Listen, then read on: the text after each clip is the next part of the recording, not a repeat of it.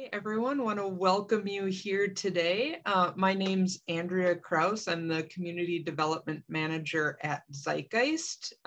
We are recording this session today and will be available online for 30 days after this event. On the screen, you can see a list of the many sponsors and partners that we have making Winter Bike Week possible. Before we get too into that though, at Zeitgeist, we like to open our gatherings by taking a moment to collectively acknowledge that Zeitgeist in the area that we call the Twin Ports is built on land that was originally Anishinaabe a king and is home to the Anishinaabe, the original stewards of this territory. The land was ceded by the Anishinaabe in the 1854 Treaty of La Pointe and historically and today holds great significance for Indigenous people. We're committed to uplifting the name of these lands and the community members from the nations who reside alongside of us. While this land acknowledgement is not enough in itself, it is an important social justice and decolonizing practice that promotes a change in the way of seeing that many of us are visitors and settlers on Indigenous land. So thank you everybody for joining us today. Again, my name is Andrea and I'm here with Zeitgeist hosting Winter Bike Week. This is Winter Bliss, dressing for safety and comfort and in the winter with Julie O'Connor. And it's the first of our Winter Bike Week virtual events. Our Winter Bike Week is a week of community-led events to celebrate, educate, and empower accessible people-powered modes for getting around the Twin Ports and winter activity now and into the future. In addition to today's presentation, we are also hosting virtual and in-person events throughout the week, including a presentation by Duluth Parks and Rec on recreational programming and equipment available to members of the community. That's Tuesday night. And an in-person virtual session by the Mind Body Trauma Care Lab at UMD to explore mind-body practices and movements to cultivate warmth and connection, whatever your mode of winter transportation may be. That's Wednesday evening. Friday is a winter improv at Renegade Comedy Theater. And all through the week are Winter Bike Week specials at the Zeitgeist restaurant. And next weekend is a guided walk through downtown Duluth to learn about the history and creation of the Clayton Jackson McGee Memorial from Heidi Bach-Hansen, a local historian, as well as a walk and presentation through the Chief Buffalo mural, which was painted last summer with Indigenous mural artist Mary Villiard. So all the details to this can be, this and many other events can be found on our webpage, which is in the chat. That's wbw2022.com, stands for Winter Bike Week. Plus, anyone who's registered for these events is entered into a drawing to be held at the end of our week for some fun prizes from our event sponsors and partners. So not only could you win free e-bike rentals from e-bike Duluth, gear and gift certificates from Aerostitch, bike lights and bags from Continental Bike and Ski, but you get to join in the fun, connect with your community, and hopefully learn a little bit from local experts. You're all probably pretty familiar with online platforms at this point, but I'll just ask that you remain muted. If you do have questions, feel free. Julie has said she's comfortable with questions throughout the presentation, so do feel free to ask those as they come up or enter them into the chat box and we'll make sure they get answered. You're welcome to leave your cameras on. We love seeing your face, but feel free to turn it off if you need to also. Take care of yourself during the session. If you need to get up and get something to drink or take care of someone in your household, please feel free to do that. We just ask you keep yourself muted. Maybe turn your camera off if you're walking away from your camera. So it's my pleasure to introduce you to today's presenter. Today we're joined by an outdoor winter enthusiast who has dedicated many of her working hours and probably some of her personal hours to helping people stay active, comfortable, and safe outdoors. Julie O'Connor has been providing environmental education to the community to help us engage with our world more safely and comfortably in all seasons. So it's our pleasure to have her present today as part of Winter Bike Week. Thank you so much, Julie, and I will turn it over to you. Thank you. And I just want to say, if once I start sharing my screen, my 9 picture frames are going to just turn into a little film strip on the side. So if you have a question and I don't notice you right away, unmute yourself and hop in. It's okay. You can interrupt me. I'm well used to that. I used to teach 4th grade kids at Hawk Ridge, so I'm used to all kinds of shenanigans. So I'm going to go ahead and share my screen and give you a little bit of backstory about me. I was raised by school teachers, and my parents lived in Alaska until I was 10 years old. And so we came to Minnesota for the summers where our family was, and spent our school years in Alaska. And so that the remote areas of Alaska don't lend themselves to indoor living. There was no TV. There was one radio station, and we only had a few records to listen to. We had lots of books, but we spent a lot of time outdoors. My dad's favorite thing in the world is building ice rinks and teaching people how to skate. So I started going outside in the wintertime in temperatures well below 0 by age 2. And my parents just, bundled me up, wrapped me up real tight, and sent me out with my dad. And I just kind of got used to doing it. I thought that that's how you lived. And after we moved back to Minnesota, when I was 10, we continued playing hockey. We had a hobby farm. We lived, did a lot of outdoor living, skiing, skating, exploring in the winter. And after I started having children in my 20s, I got involved in dog sled racing. And that was when I learned that some of this generational knowledge that I had included some generational misinformation about how to stay warm or how to dress in the cold. And so I would be on dog sled races, and I'd look around and I would see that some people were clearly very comfortable. And I was at that point in time, not all that comfortable. I was having a good time, but I was really uncomfortable. And so I kind of attached myself to the people who seemed to know things that I didn't know, and started learning from them and putting into practice the things that they were telling me about how to stay warm and comfortable in extended exposure to cold temperatures. And during, back then the bear race was 4 or 5 days long. It was a 500-mile race. And so I would leave home on Sunday and come home on Thursday or Friday and be outdoors for most of that time, and really worked out some systems that worked well for me to stay warm for long periods of time. I have a degree in environmental education, which opened the door for me to do some winter camping, some wilderness travel, as both a student and an educator and a guide.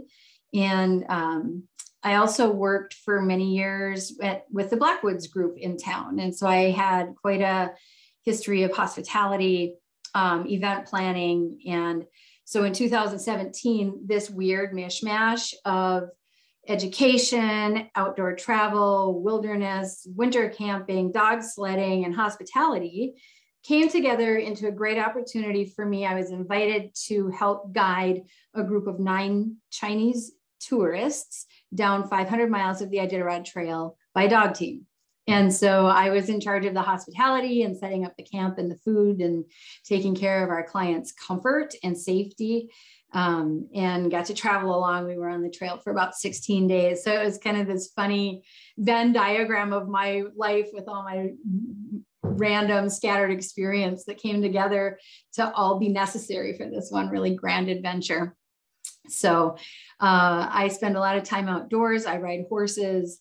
And hence I'm all bundled up today. I've been outside for 3 days at a horse training seminar, learning how to be a better horse trainer. And so I have some chill in my bones because now it's warmer and the humidity is coming up and I'm getting cold. So I'm really excited to share this with you. I hate to see people uncomfortable and cold when they don't need to be. And so there's some pretty simple techniques and tricks that we can use to manage cold. And we'll talk about some of those today. So to start off with, we're just kind of going to march through my outline a little bit. First, we're going to talk about some truths and laws in cold management. We're going to talk about our human bodies and how our bodies work a little bit and how that can contribute to us being too warm or too cold. Different materials, details of dressing. We'll talk about layering and how to layer effectively, because you can layer ineffectively and make yourself worse off in the long run. Adapting to the different conditions, then we'll kind of touch on where to shop so that you don't have to spend a fortune to be well equipped for winter. All right, truths versus laws. Truths I consider to be what usually is the case. Stuff that you can pretty reliably count on, but laws are the things that are always the case. And so there's a couple foundational concepts that you'll hear as a repeating theme through this. One is that moisture is our enemy. Moisture in your clothing, moisture on your skin conducts heat away from your body through evaporation. And also it makes a greater vehicle for cold to travel to your body. So if you think about, if you've ever had a, cold, damp shirt, or when your jeans get wet, it takes so long to dry and they're just cold and awful. Or putting on a wet swimming suit, a day later, it's awful. It's cold and clammy. And that's just that relationship between moisture and cold. Another law that is always true is that air is what keeps us warm. So within our clothing, the more air we can have up against our body, that layer of warm, dry space is what is actually helping us insulate. So if you think about the insulation in your walls, there's a lot of air in there. It's not the material necessarily that's keeping you warm. It's the fact that it's got a lot of air and a lot of pile to it that helps maintain a layer of warm, dry air between you and the cold. So it disrupts conduction. It also traps heat inside your body. And another thing that is always true is it is always easier to stay warm than to get warm once you're chilled. So with a little bit of planning, we can be safe and comfortable as we venture out, and especially if we're going to be out for any extended periods of time. So our human body, we generate heat from within ourselves. And so our hands and feet stay warm because our warm blood is traveling to them. And so our circulation is what is, we want to keep that in mind as we're talking about managing our cold. So if you're wearing clothing that is too tight and constricting any flow of blood into your capillaries and your extremities, you're compromising the ability for that to stay warm. Now, I do need to add a caveat in here. There are people with metabolic issues. There are people with circulatory issues. And the things that we're going to talk about today, don't make those go away. Now, they can help you manage them. They can help you stay more comfortable than you would be if you didn't employ these measures. But I'm not putting any kind of a guarantee that you're going to be warm all the time.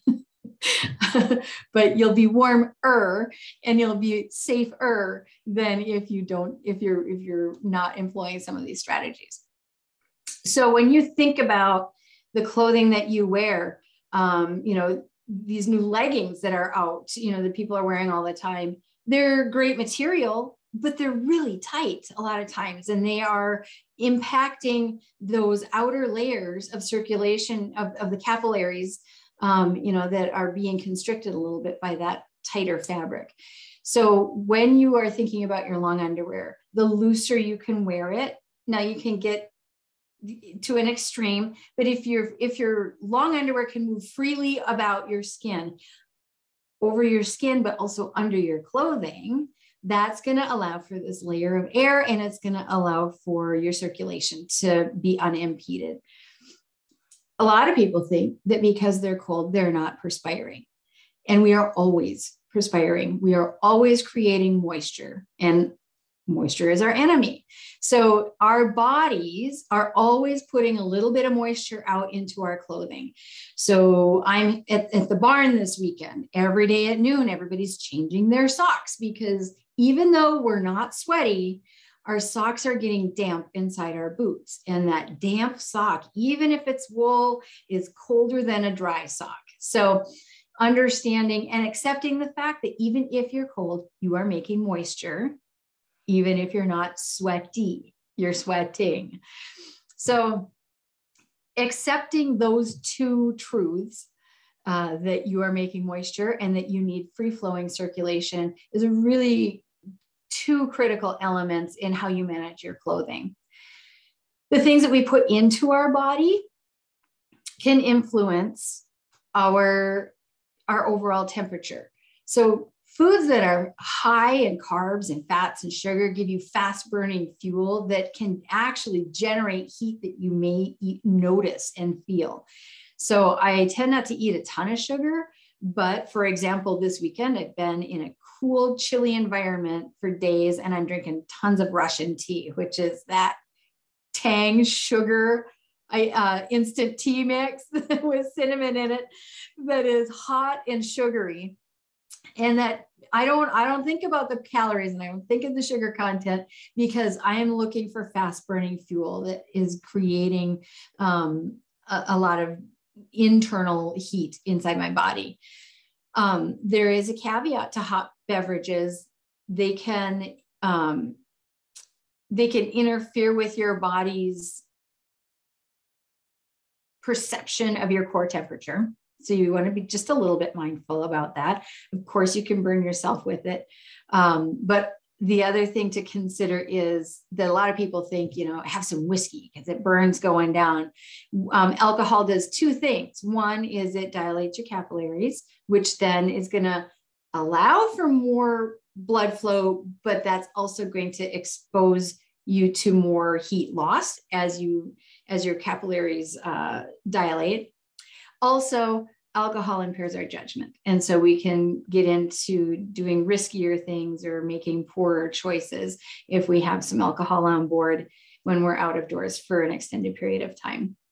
So just a couple things to think about. A hot toddy might sound like a good idea, but maybe just one. Making sure that we're not getting to the point where we're making poor decisions. How many of us grew up hearing that you lose 80%, you lose 40%, you lose 75% of your body heat through your head? Well, there is a little bit of truth to that. You have a lot of capillaries and a lot of blood flow to your skull. And so we do lose a lot of body heat through our skull because we have exposed skin or exposed body part that has lots of capillaries in it and lots of blood flow to it. So we do lose some body heat through our head, but really we don't lose more body heat through our head than we would through any other area of exposed skin on our body. So it's a little bit of a misconception, but it is a good reason to wear a hat because you are trapping heat in up against your body when you do wear a hat. And layering. A lot of people will say, oh, I've got 7 layers. I've got on 2 sweatshirts and 3 hoodies and I'm freezing. Well, part of the problem is that they are wearing poor quality layers. Maybe they're wearing fabrics that don't lend themselves to retaining heat, but also they may have on so many layers that their jacket's tight and cutting off circulation to their arms, or that they're impacting that flow of blood out to their extremities. So we'll talk later about the less is more effect of deliberate and intentional layering so that we're not just putting on more clothing. The other piece of layering is that when you get chilled, the the reptilian survival part of our brain says, hunker down, huddle up, when really sometimes the best thing you can do is get your outer layers off especially if you are in a warm environment. So people will, at the barn, for example, they'll be out in the arena, they'll be out of doors doing activities, getting chilled, and then they come into where it's warm and they stay bundled up, retaining moisture in their inner layers, retaining cold air in the layers of their outer clothing. And then when they go back out, they're twice as cold because they've created more perspiration that's gotten into their clothing. And then when they step back out into that chilly environment, they're much colder than they would be. So it's counterintuitive when you're cold to come into a room and pull off your layers or maybe change a couple of layers because you want to stay covered up and bundled and cozy. But really, if you stop, get warm air into all of your layers and change into some dry clothing, that's going to help you out a lot more than just staying hunkered down and bundled up. Do we have any questions so far? Any myths that you grew up with that you want to address? All right, I can move on here. All right, so we have different kinds of materials, different kinds of clothing that we can take advantage of knowledge of to maximize our heat retention. Clothing fabric is either hydrophobic or hydrophilic. So hydrophobic means it repels water, it will wick water and moisture away. It doesn't want to be wet. Hydrophilic means it absorbs water or it holds on to water. So you'll hear the term cotton kills, and that is because cotton is hydrophilic. It wants to hang on to water. This is why we make towels out of cotton, because it sucks up the water and holds on to it.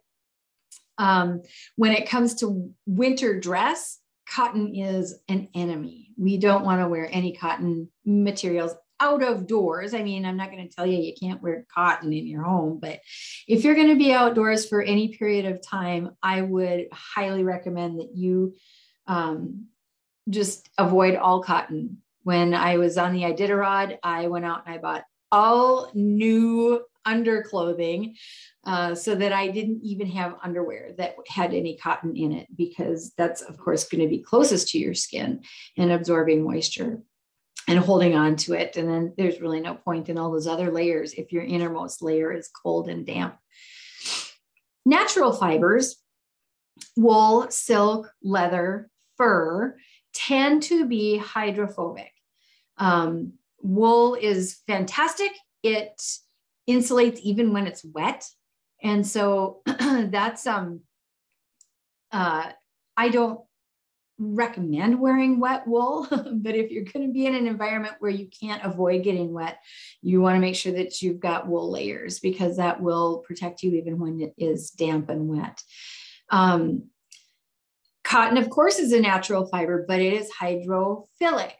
Down is kind of this weird hybrid. It's hydrophilic, but when it's dry, it holds so much loft and air that it provides this nice big puffy layer between you and the outdoor world, the outside world. So if your outdoor activity includes high activity, an extended period of time, down is fantastic, but don't have it be your only layer. Once it gets wet, you're in trouble, and it turns just to nothing. And it can cause some really dangerous situations if all you have is a down jacket that has gotten wet, either through sweat or through outdoor or, external moisture coming in. So for long underwear, I am a huge advocate of silk and the real lightweight wool blends.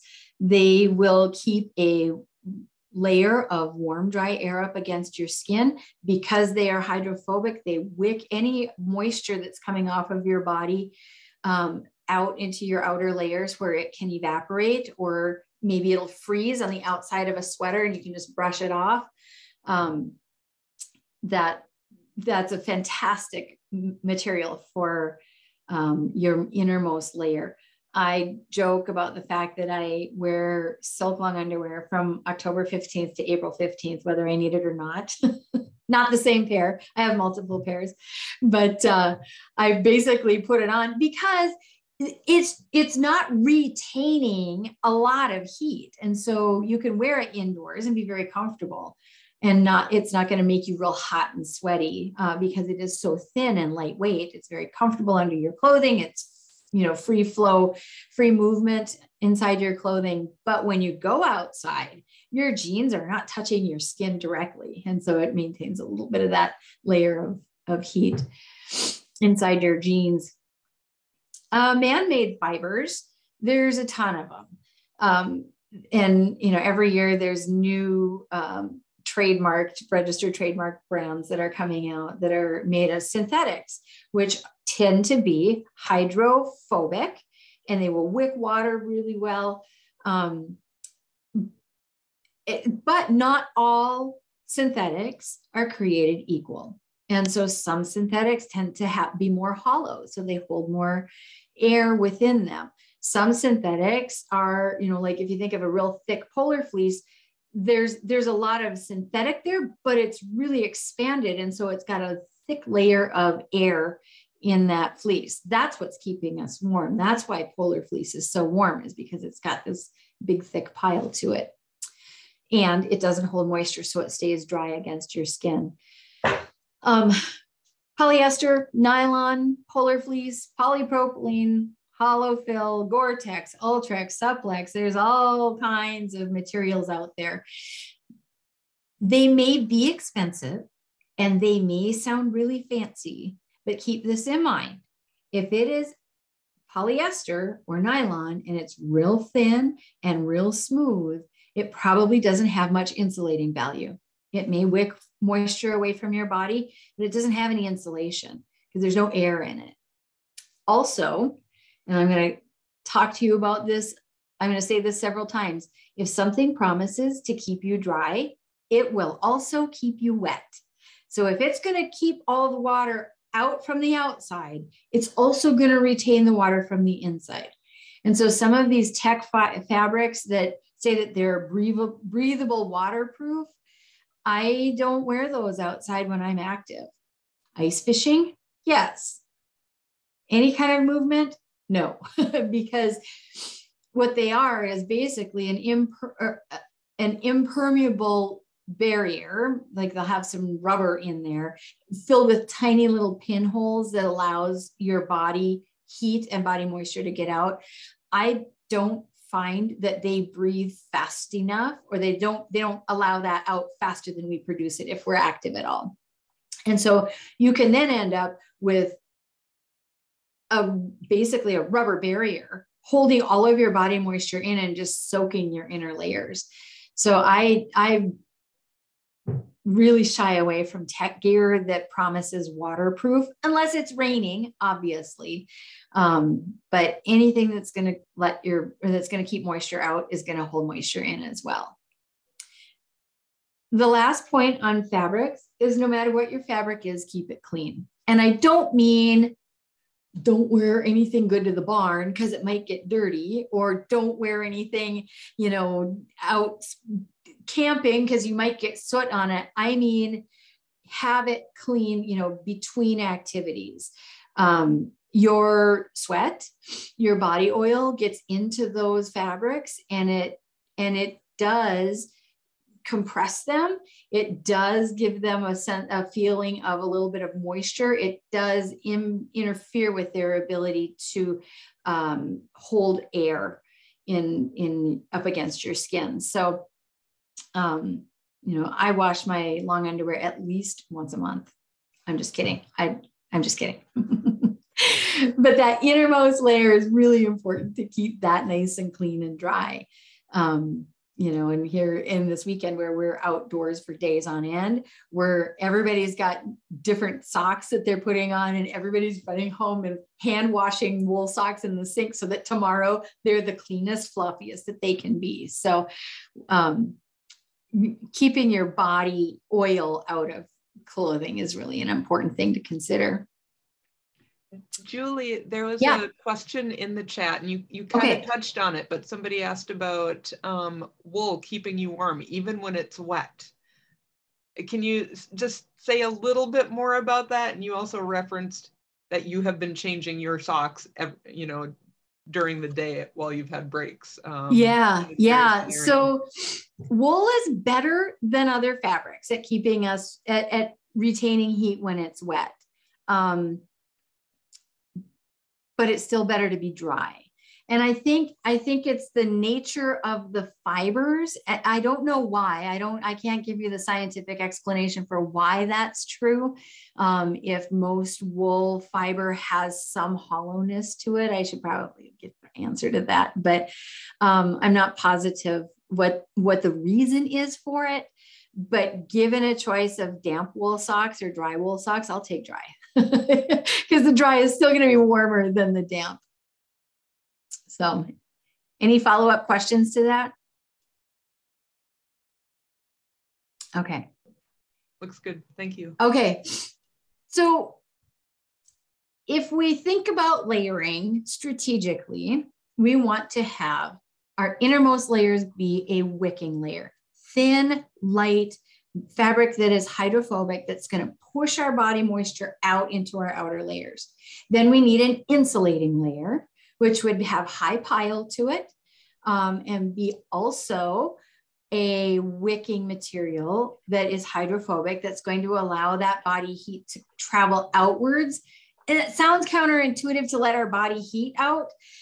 It's more that it's letting our body moisture out and staying dry so it retains our body heat. So wool, polar fleece, down, again, be careful with down. And then the outermost layer is going to be our protecting our cocoon that we've created, this little airy cocoon that we're hunkered down inside of. And that's going to keep the wind and the moisture from coming in from the outside. So we want to trap our body heat, but not our body moisture.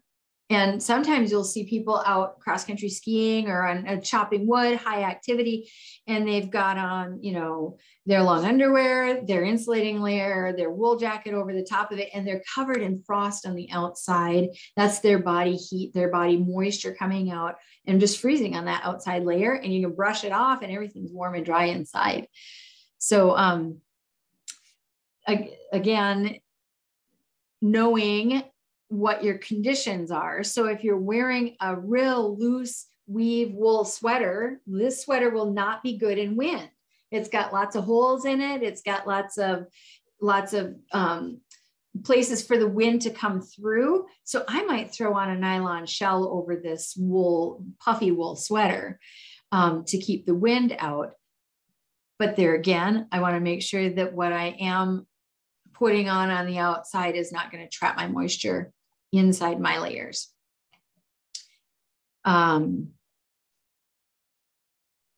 You will see when you start looking around with a new eye for things, you will see good quality gear that has cotton in it as an outer layer. So you may see people who do winter camping in canvas tents. They frequently will be wearing a cotton canvas anorak over top of everything. Those cotton shells with a really tight weave are really windproof, and they tend to be traditional. They tend to be more quiet.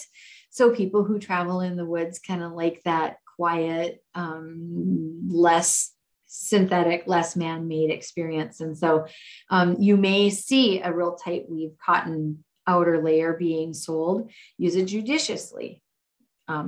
Know your circumstances in your situation. If it's going to be wet, driving rain or snow that's going to stick to you and melt, then that can get you into some trouble.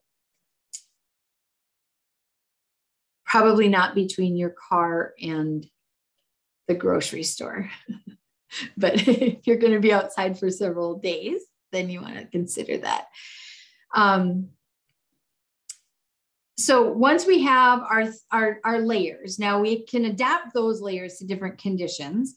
So I might wear silk long underwear if I'm going to be in a 40-degree or 30-degree environment for 4 or 5 hours. If I'm going to be in a minus 25-degree environment for 14 or 20 hours, I'm going to wear my silk long underwear with a pair of wool long underwear over it and a pair of fleece pants over that. Where's my insulation? And then a pair of maybe wool pants on the outside to keep out the wind and the moisture, or just a big pair of puffy snow pants. That's going to be a nice thick layer of quilted fabric that's going to keep out the wind and the moisture. And so you need to be able to adapt your layers. And I tell people this is your excuse to have a lot of good gear. Just don't have it all be the same. And then you can justify having a lot of good gear and having several different sweaters, or several different fleece jackets or fleece liners that you would put on for different conditions. I just recently learned that the reason cables were knitted into fabric was to create, or were knitted into wool sweaters, was to create more loft and more places for air to get trapped in there. And so a cable knit sweater, or like this one that I'm wearing today, has lots of cables, lots of different cables, and lots of different texture to it. This is a really warm sweater. But it might not be the sweater that I would wear in a 40-degree environment. That I might wear a flat wool sweater or a real thin wool sweater, or, a much, much lighter weight sweater that doesn't have quite all that texture to it. Outer layers don't need to be expensive. When I went on our Iditarod expedition trip, I went to Target and I bought 2 pair of just ladies' snow pants. And I got one in the size that I would wear. And then I got another pair that was about 2 sizes bigger, so that if I needed, I could double them up. I could put one pair on over the other and have it be really, really roomy and not tight and constricting, because I didn't know what kind of conditions we were going to find out there on the Iditarod Trail. And there were times when I did wear both pairs of snow pants because I was sitting in the back of a snow machine traveling 50 miles at 40 miles an hour. And I wanted wind protection, and I wanted a big puffy area around my body that was holding that warm air in. And then, as soon as we stopped, pull those layers off, because then I was busy and active and I didn't want to trap that moisture inside those layers and have it freeze overnight in our tents. So head, hands, and feet can be really problematic for people. And a lot of these issues can be addressed by addressing circulation and by addressing fabric. So if you are wearing gloves, that is going to keep the heat from this finger from warming this finger, and vice versa. So if you have mittens, that allows your fingers to warm each other and share circulation. And there are less centimeters of surface area to allow cold to chill each of your fingers. So mittens are almost always warmer than gloves, depending on the situation.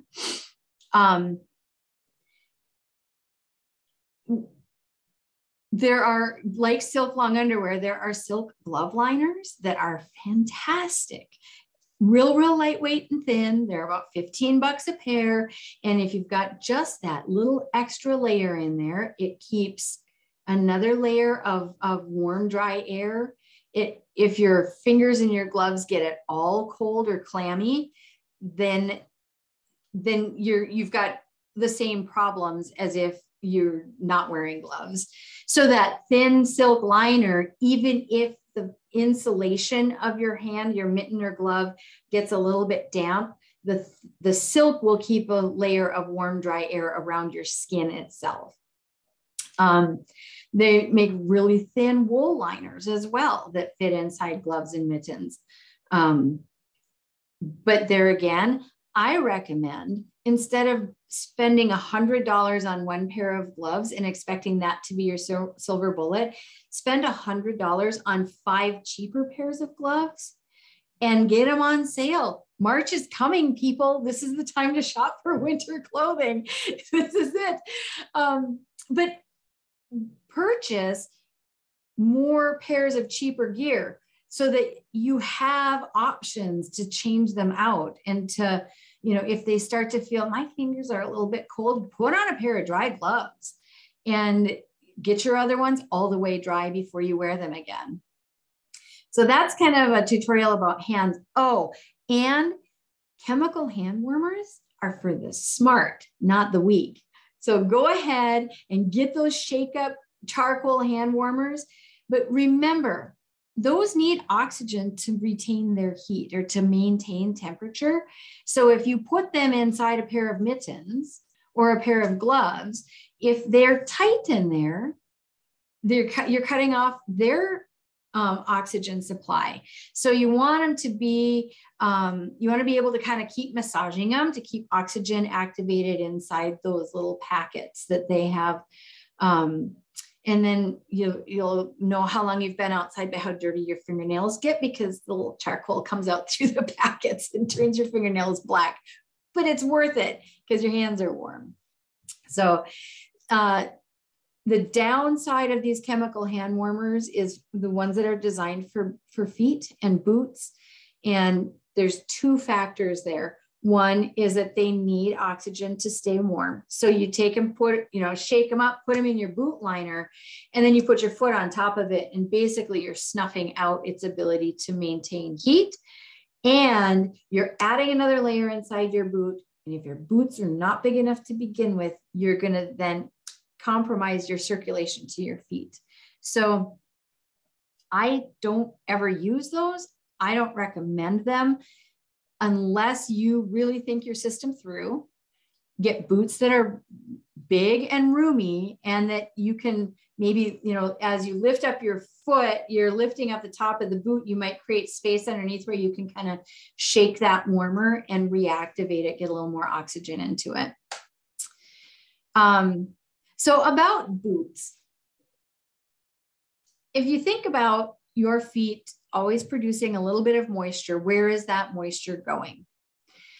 So if you have a boot that is a solid single entity, and maybe it's got some Sherpa lining on the inside of it, or maybe it's got Thinsulate or, some kind of nylon pile inside there, where's your moisture going? Typically, it's going into that fabric, and it's not escaping out through the top of the boot, and it's not being released. And so it's just accumulating inside the boot. Well, once that heat and that moisture hits the outer layer of the boot, it will condense and create more moisture. And then you have cold, clammy feet. And most people, if they wear a size 8 shoe, they buy a size 8 boot, which would make perfect sense, wouldn't it? To buy clothes that fit you. But my recommendation is to always buy boots that are at least one size, maybe 2 sizes bigger than you would expect to wear. You should feel movement inside your boot. I personally, if I can't put my foot in the boot and curl my toes all the way under, I wouldn't buy those boots. Maybe for running to the grocery store, but I wouldn't wear them for any extended outdoor time. There's just not enough room in there for me to put on a pair of nice thick socks, wool socks, and still have 100% circulation to my feet and a layer of warm, dry air around my feet. So I highly recommend a pack boot or a layered boot that has a felted wool liner. And I also recommend that you always buy an extra pair of liners, so that if you're going to be outside 2 days in a row, or if you're going to be outside for 10 or 12 or 14 hours, that once you start to feel like your feet are maybe getting a little bit damp, you've got dry liners to put in. So on a dog sled race, we'll work for several hours, switch out our liners, put them up on the dashboard and get them really dry, so that 10 hours later, when we need to switch them out again, we've got dry liners. And the boot dryers now, you can plug them into a cigarette lighter in the car, and it's a pretty sweet option to get your boot liners completely dry. Because there again, if it's a felted wool liner or a felt liner, you can buy them in different thicknesses. So if you've bought the pack boot, and by pack boot, I mean the kind that have like the rubber sole and the nylon upper, Sorels, Camex, Baffin boots. These are all brands that probably people are familiar with. And you can get real thin liners for them, or you can get some really thick ones, as long as you're not interfering with the circulation inside your boot. You're going to be better off than if you have a boot with just one layer between you and the outside world that can hold moisture.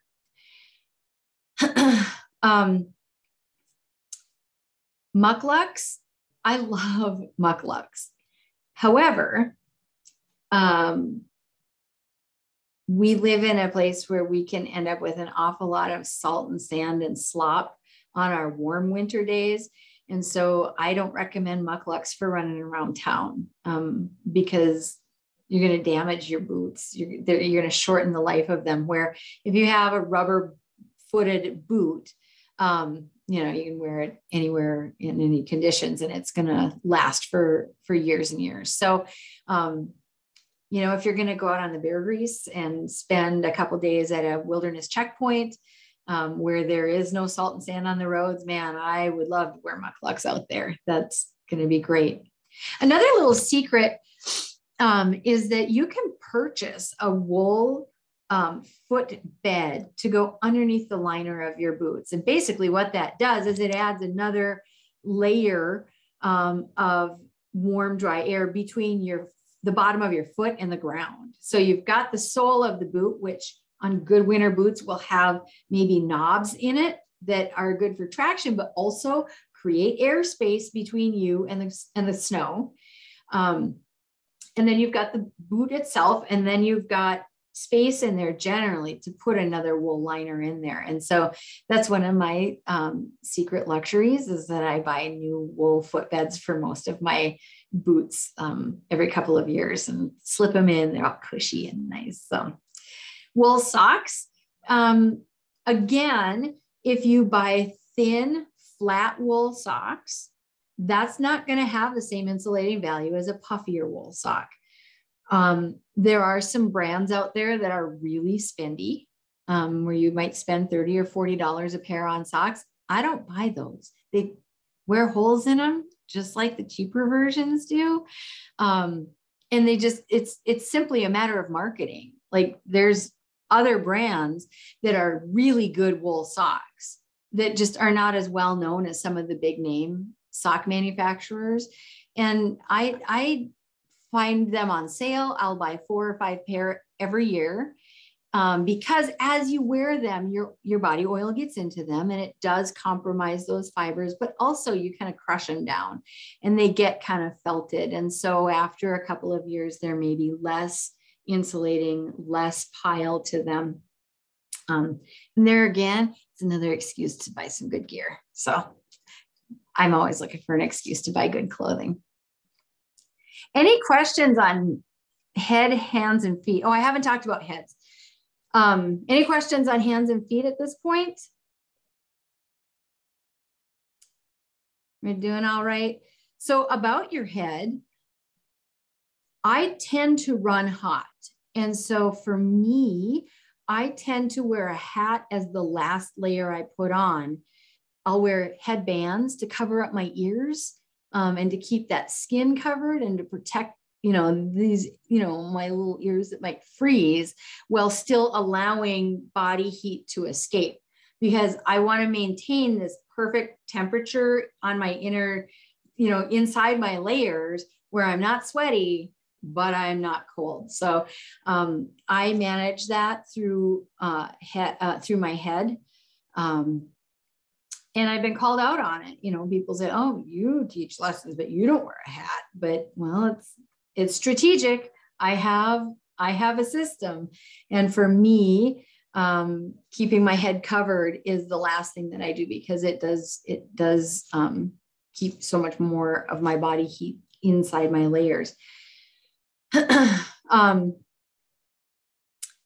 About our heads, Don't wear jewelry if you're going to be outdoors for extended periods of time. Take out your earrings, take off your rings. Don't wear toe rings. All that metal is just conducting cold up into your skin and setting yourself up to have a rough, have skin be colder than it should be or needs to be. On our Iditarod trip, one of our clients, about 4 days in, was saying that her toe was really bothering her, and we took off her boot and she had a toe ring on, and it had frozen her toe, and her poor little toe was just all swelled up and puffy. We couldn't pull the ring off, and it was just a direct result of her having that metal around the base of her toe. Which, by the way, have you seen that trick where you wrap the dental floss around to get a ring off? One of the guides did that and it worked. I was so impressed. I gave him extra MacGyver points for being able to get her ring off without chopping her toe off, because I wouldn't have known how to do that.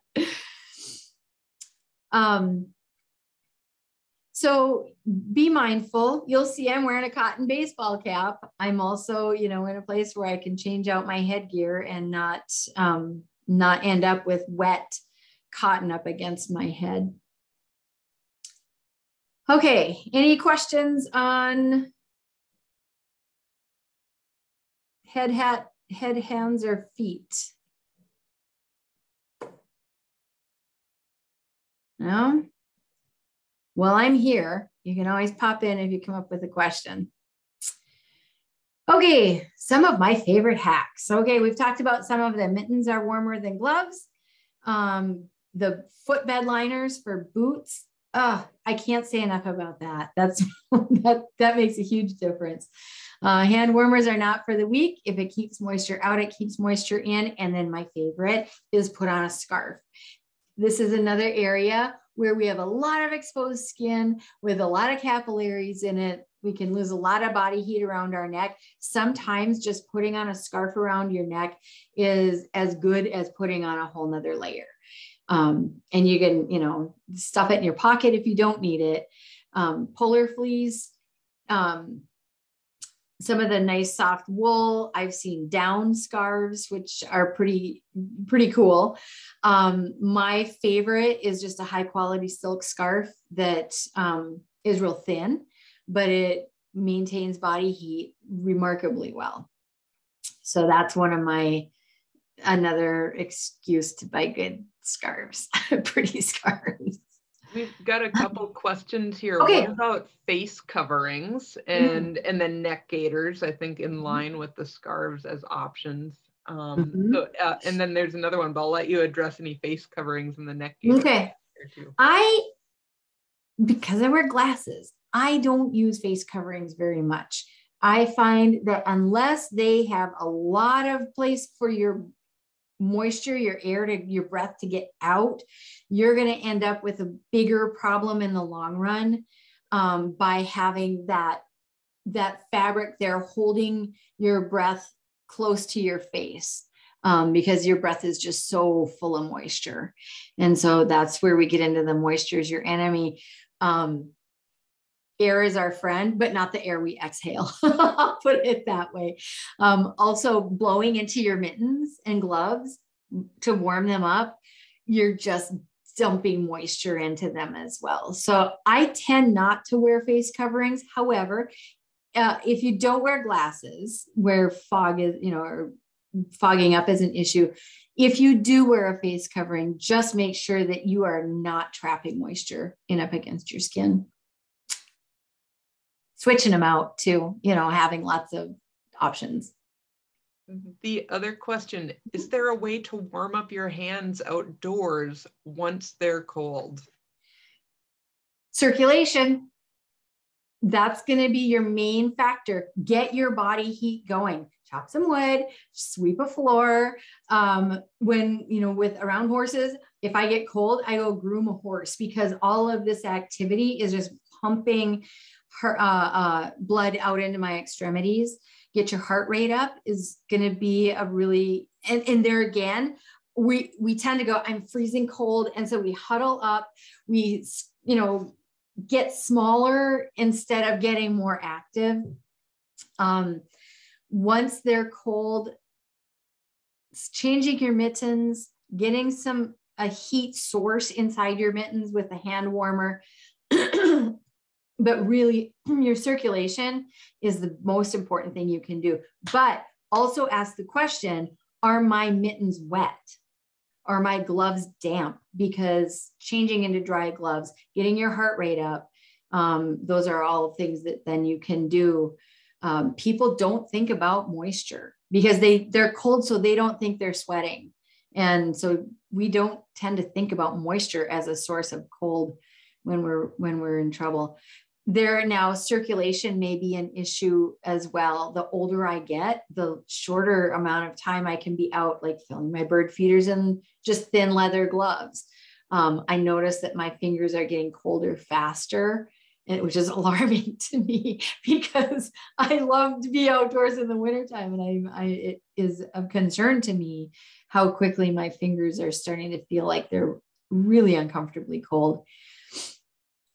I think it's really important. Americans don't talk about chilblains, and chilblains are tissue damage from cold and reheating. It's very common in England where they don't have a ton of really good Arctic gear. But chilblains is tissue damage from cold but not freezing. And it tends to be from being really, really cold and wet and then reheating too fast. So if you do get really, really cold hands and feet, your armpits are very, it's a nice neutral 98-degree area where you can stick your hands. Probably not going to work for your feet unless you're good at yoga, but getting your hands into your armpits can help you warm up slowly, but you do want to be careful about reheating too fast. And the other thing about hand warmers is that they can make your hands sweaty. So just pay attention to that you don't want to be damp. Any other? Yeah, go ahead. Mentioned that, Julia, it made me wonder too about skincare in general, like lotion for your hands. I just put on chapstick. Are there things like that can help you before you even get your layers on? Well, I go back and forth on that. I'm a lotion person. I put on hand lotion every time I wash my hands. And so I don't know of any products that will help protect us in the cold. My mom was telling me about something that's being marketed that it like seals your moisture in and it's supposed to keep you warmer. And that makes my red flags fly. I don't know the science behind that, and I don't really believe it. So take that for what it's worth. But here's what I do know. Maintaining good circulation and wearing good materials and staying dry has been working for keeping people warm for millennia. So Johnson & Johnson making the magic potion that is going to make those other things null and void, I'm pretty skeptical about stuff like that. So I think that, from a comfort perspective, having pliable skin is good, and the cold chapped skin tends to come from moisture. So, that can make you more comfortable, but I don't know of any products that will necessarily keep you warmer or safer.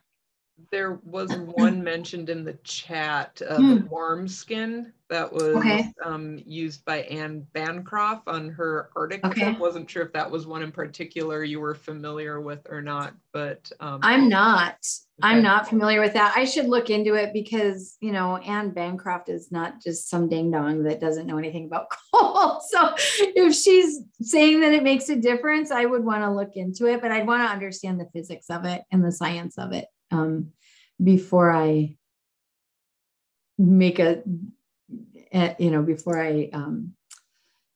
advocate for that. Okay, so finally, we need to adapt to our conditions. Okay, we live in a place where it can be 60 degrees warmer a couple days later in the wintertime. And there's a big difference between 40 below and 20 above. That's the same as between 20 and 80 when you stop and do the math, right? The thermometer math. So we need to have different layers for different activities and different conditions. If we're getting a warm, wet snow, we don't want to wear the same stuff that we would wear or the same number of layers that we might wear when it's 40 degrees below zero and dry. And so we need to have a plan. This goes back to that staying warm is better than trying to get warm after you're cold.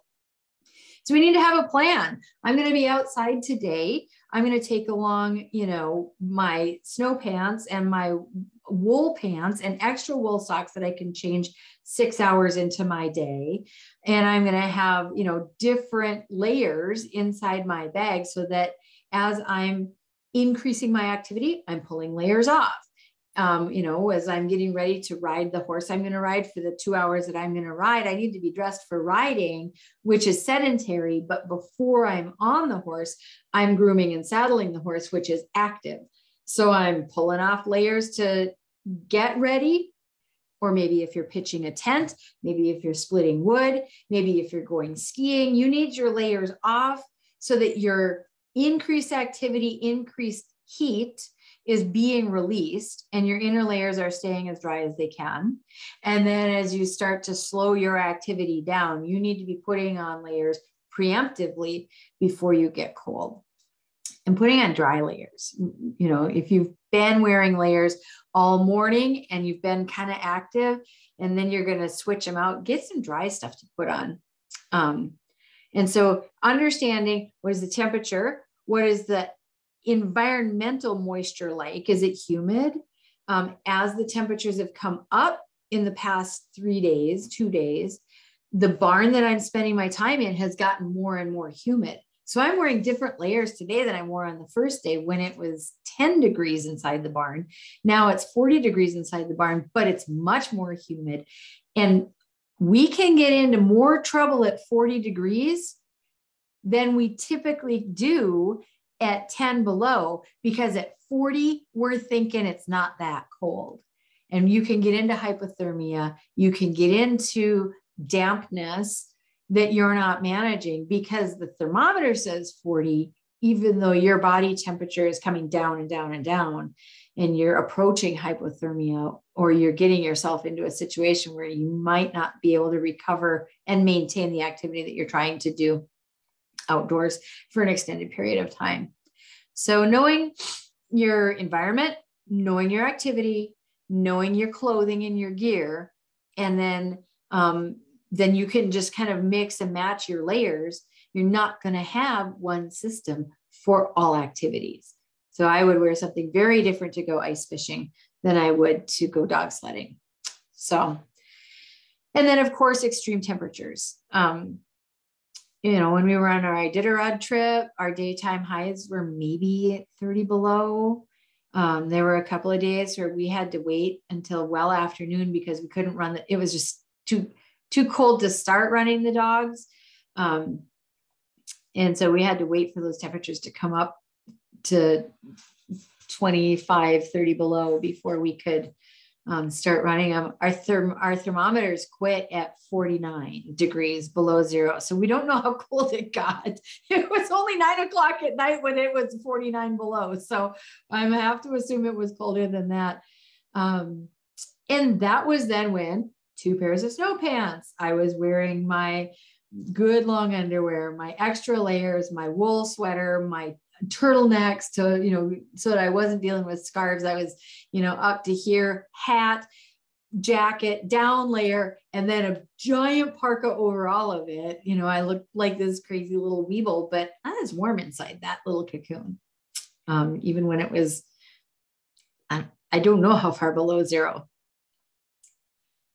So finally, I want to talk about where to get stuff. Once you know what you're looking for, right? So you're looking for wool sweaters. You're looking for wool sweaters with high pile. You're looking for, name brand clothing maybe that you don't want to pay full price for, because if you're going to be wearing it outdoors, it may get ripped, it may get damaged or dirty. Thrift stores are a fantastic place to look for stuff. And if you find something, try and play it cool so that they don't raise the price on you before you get to the checkout. You don't want to go, oh, I got a North Face jacket for $10. But once you know what you're looking for, then you can find it in a lot of places.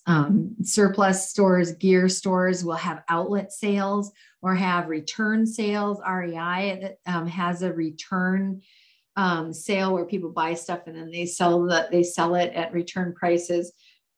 That's a way to get a break on some of the bigger name brand gear. I have found that a lot of the cost of name brand clothing is about the name brand.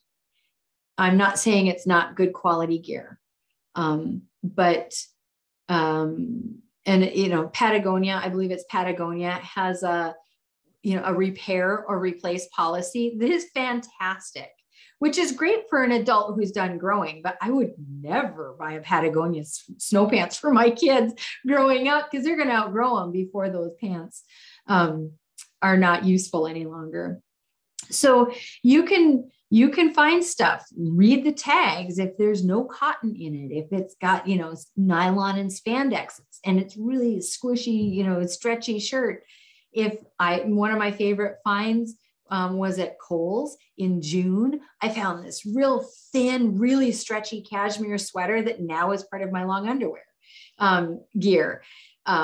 Because it's this real thin wool layer that's real stretchy. It doesn't constrict me at all.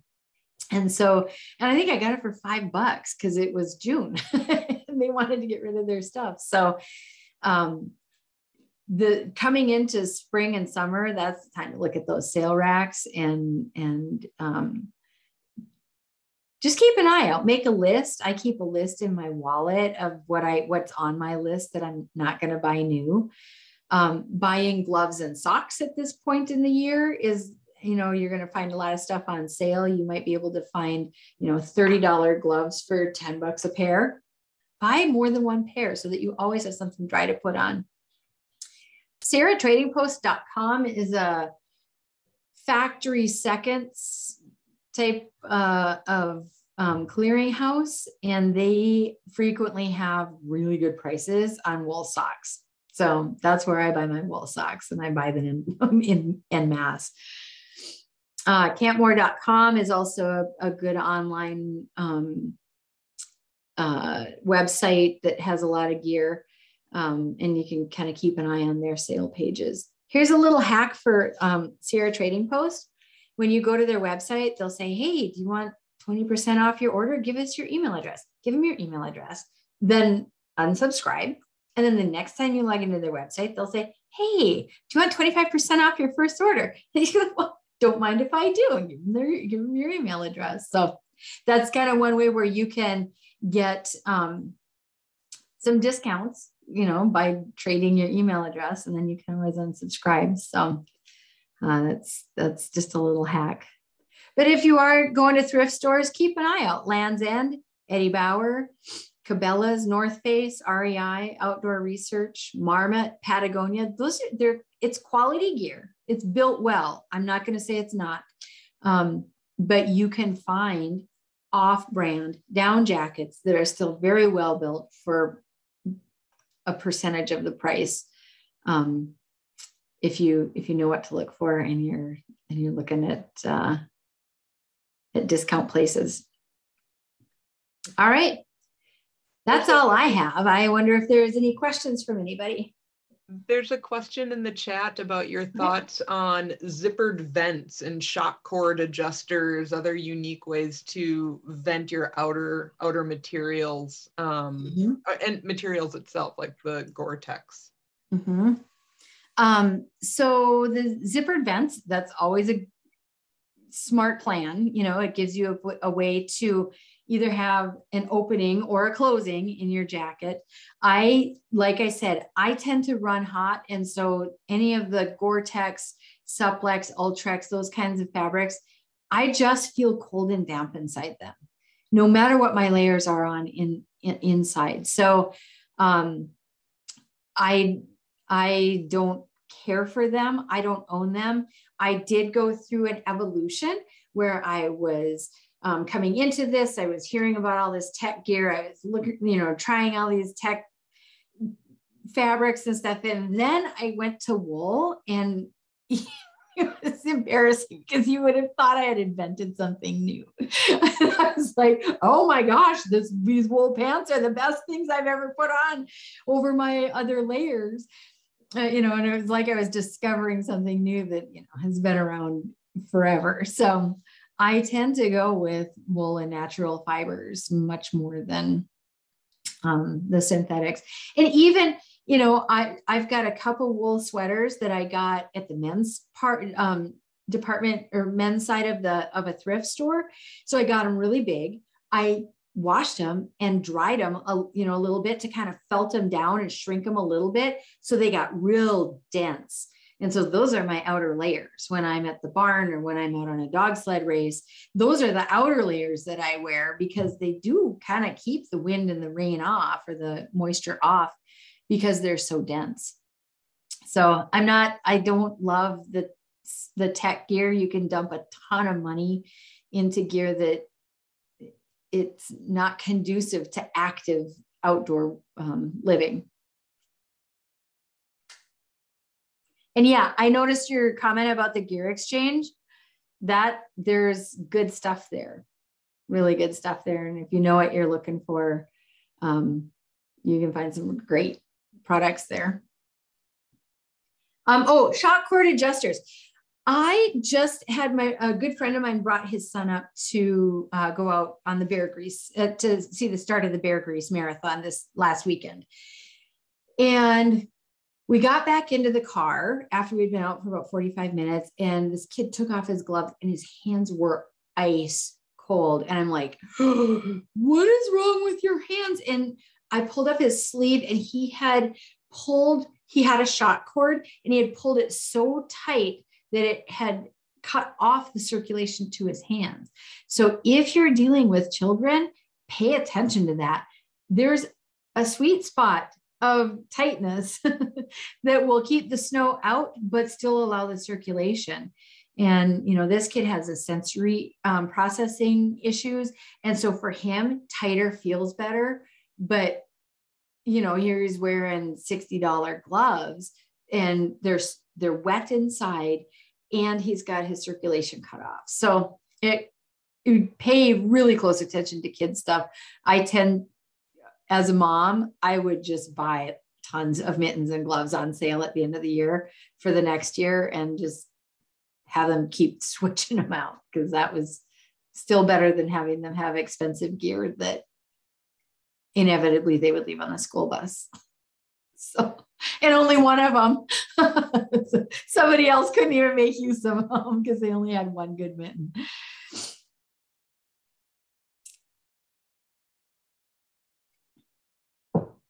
Well, I've got another question about going to the bathroom. I have heard that your body uses a lot of energy to keep liquid warm. So if you are walking around with extra liquid in your body and you haven't gotten rid of it somehow, are you potentially losing energy or getting colder by not going to the bathroom outside? Do you have any thoughts on that?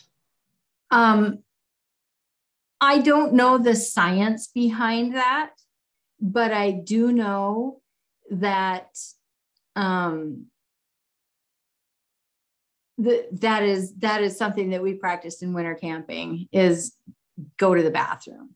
Don't, and like I said, I don't know the science behind it. I've heard that for years, that it's a waste of energy, maybe more than you're not going to be like, oh, I just peed and now I'm so warm. It's not going to be that obvious, but it's one of these things that's kind of just chipping away, at your overall ability to maintain heat. And so, it's something to kind of keep up on, or if you have to go to the bathroom, you're not going to get frostbite because you didn't pee. So I have heard that, and I have practiced that for many years. So I say yes.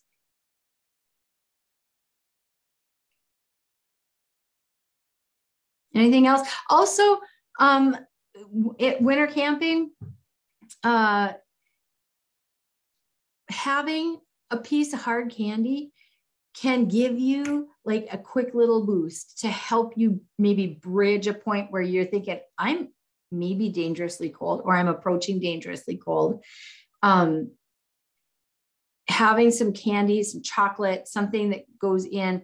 I have had the experience of waking up in the night inside my sleeping bag, feeling too cold, having to go to the bathroom, and you don't want to get out and go to the bathroom because you already feel cold. Popping in a Jolly Rancher, putting in a Hershey's Kiss, and then laying there and just feeling the heat, taking a drink of water, also feeling the heat just start to generate from within me. And it was almost like turning up a thermostat. It was really strange. But it was a great demonstration that, you know, a little bit of sugar, a little bit of liquid can really help kind of jumpstart your inner furnace. Yeah. Anything else?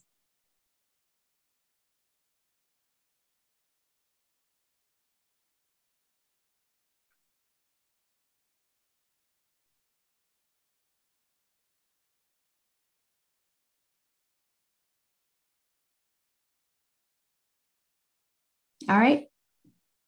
Well, I sure appreciate you joining in today. I hope you've taken something that will make you more comfortable in the wintertime. Thank you so much for offering these tips, Julie. I certainly learned something, a number of things, and appreciated all the information. Again, thanks for everyone who joined us today.